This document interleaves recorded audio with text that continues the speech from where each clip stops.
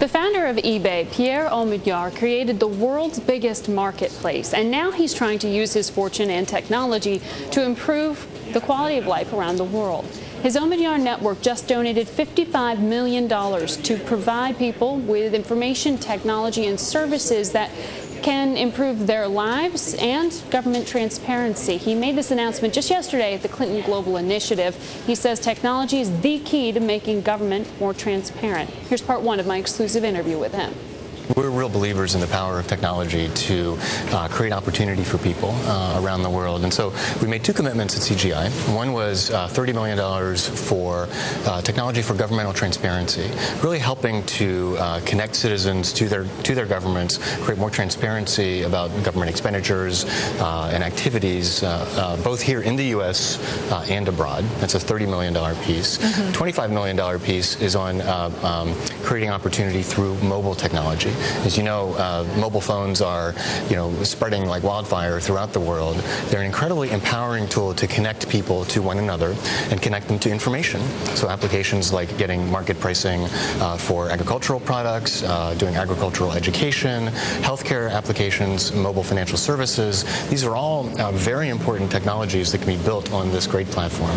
And so we've been involved in both of these areas, government transparency and technology for development, for some time, but we're stepping up our investment, and that's what we announced today. Is there a region of the world you'd really like to see this deployed? Right. Well, right now we're focused on India and Africa, sub-Saharan Africa especially. There's a lot of innovation going on in both of these regions and a lot of need, of course. And so we're just looking to support the entrepreneurs that are there. I think the important thing is we're looking for governmental transparency. And so, there's always, there's often this debate, this tension between individual privacy and transparency in general. What we're focused on is governmental transparency. When taxpayers are funding the bill, taxpayers have the right to know how that money is being spent, for instance. Budgetary transparency is extremely critical. In researching the network, I was reading you and your wife have committed more than $900 million to your philanthropic efforts, more than $150 million to for-profit companies. Yes, that's right. So explain to me, do you see yourself as an angel investor here, or do you see yourself as a philanthropist? We really think of ourselves as philanthropic investors. And so we call Omidyar Network as a philanthropic investment firm. And the idea is we have this mission to create opportunity for people around the world. That's a mission that comes from my experience at eBay and seeing the opportunity that technology in particular had to create opportunity for people as they came on and started using this technology. So the first mission is to create opportunity for people around the world. Whether we do it through supporting nonprofits or supporting the entrepreneurs who are creating these businesses that are serving people who are lifting themselves up out of poverty, for example, we're indifferent to that. And so we have two checkbooks. We have the nonprofit checkbook as well as the for-profit checkbook. And in both cases, when we invest, we look for good returns, whether they are the financial returns from the private investments or whether they are impact returns from the nonprofit investments. Well, where are some of the places that you're finding opportunity right now in terms of the businesses that you've chosen to invest in on a for-profit basis? Yeah. Well, I mean, one example would be a recent investment in India, a solar lantern company called D-Light, and that was an equity investment that we made. They're making solar lanterns for a very low price that's destined to the low end of the market, people that have no that have no source of electricity. And so right now they burn kerosene lanterns at night. And in order for the kids to be educated, in order for them to be able to have time to read and learn to read and do their homework, they need light at night. But they don't have electricity in these villages. So a solar lantern is very important. It's something that can create tremendous opportunity for them.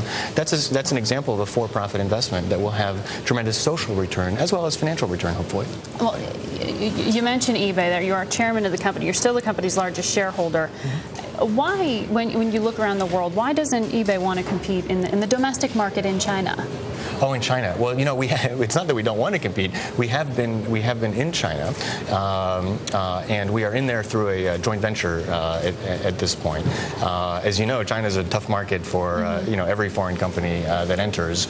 And frankly, when we first entered, we were quite beat up, I'd say, by our local competition. The local folks really understood the market much better than the American company that was coming in. So we decided to restructure our strategy there and work through a local joint venture partner. So that's what we've been doing over the last couple of years. When you look, though, at tapping into some of the developing world, there seems to be not a barrier to entry, certainly, but a barrier to success in terms of mechanisms of delivery. I mean, you can get into the major cities, to the Beijings, to the Shanghais, but how would you get to some of those secondary and tertiary markets in India, where you are active? Well, I mean, so that's actually one of the things. eBay is actually has some experience in India as well, and it's we've also looked at some marketplaces there from the Omidyar Network side to take a look at what can we do to, for example, create a marketplace around mobile phones, or using mobile phones to access. And yes, the postal system is probably not as good and well developed as it is in the United States, but there are still means to get goods back and forth. You have regional,